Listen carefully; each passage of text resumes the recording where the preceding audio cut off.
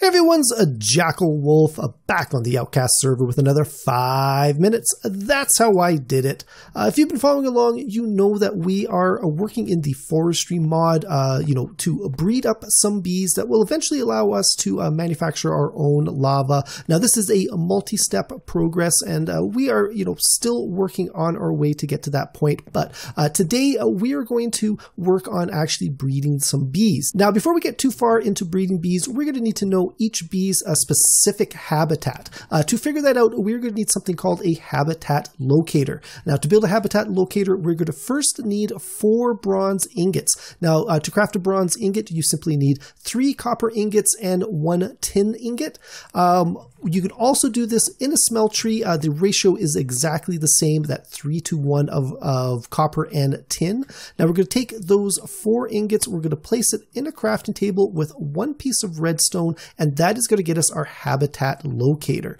Now, before we can use this habitat locator, we're going to need to power it up with something very specific. Now, that is going to be honey drops. Now, we get honey drops from running certain combs into the centrifuge, and as you can see, I've got mine hooked up to the clockwork engine. I'm just going to power it back up again, and as we can see, it will start spinning this comb around, and it is going to produce things like the honey drops, the beeswax, as well as a few other things that we're going to need later on. But for right now, we just need a bunch of honey drops. So what we're going to do is we're going to take that habitat locator, we're going to open it up, we're going to take the honey drops, and we're going to place it into the little honey drop location. Now, the next thing we need to do is we need to take a particular bee, place it into the little question mark, and it will show exactly where that bee is going to operate the best. So this is a modest drone. These are the ones we've been using in the desert. So you can see we can use these ones in the desert. We can use them in the ocean, the hills, the plains, and in the nether.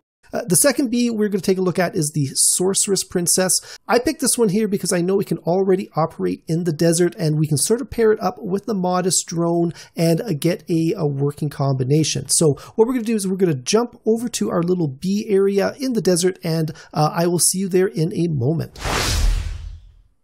So we're just outside of my little bee area here, and as you can see, the habitat locator is currently letting us know that we are in a forest biome. The temperature is icy and the humidity is normal. Now, we were looking for a desert biome, so we're going to just pop over here across the line, and here you go. You can see it's spinning round and round. I think that is letting us know that we are in an appropriate area for the bee that we were just looking for.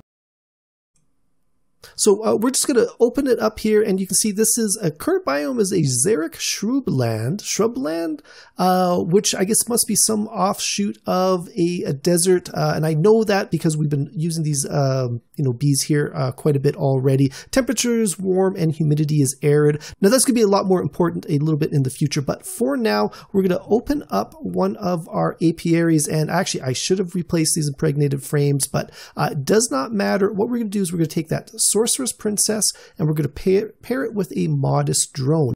So what we're trying to accomplish here is to breed a common bee. Now that can be done by pairing any of the hive princesses with a different hive drone. Now by hive I mean any of the natural hives that you find out in the world. Any of the queen or the princesses and the drones from there, when paired together, will give you a chance of getting a common princess out of that. So all we need to do now is wait for this Sorceress Queen to finish her cycle, and we'll see if we get that common bee. Okay guys, so we are really close, and as soon as this Sorceress Queen is done, actually what we're going to do is let's turn this one off, and that way it will keep all the stuff in here. So we've got a common drone. Perfect. This is exactly what we want. We also picked up some sorceress drones that have been a little bit of genetic modification, as well as a sorceress princess again. So this common drone we can now pair up with perhaps one of our pristine princesses here that we've got, maybe in a different area, and hopefully we'll end up with a common queen. Now that is going to be the next step. Now, this is one I've sort of built on the side side while I was working on this one here. So we are well and truly on our way to working up towards getting that automated lava. But for now, that is going to be it for this one, guys. Hopefully you enjoyed this video. If you did, please think about leaving a like and a subscribe. You can follow me on Twitter at JackelWolf, and also check out the description below. There is a link to some of the other Outkast members. Please go and check out their content. They have some really good stuff out there. But again, that is going to be it, and I will see you guys next time. Goodbye.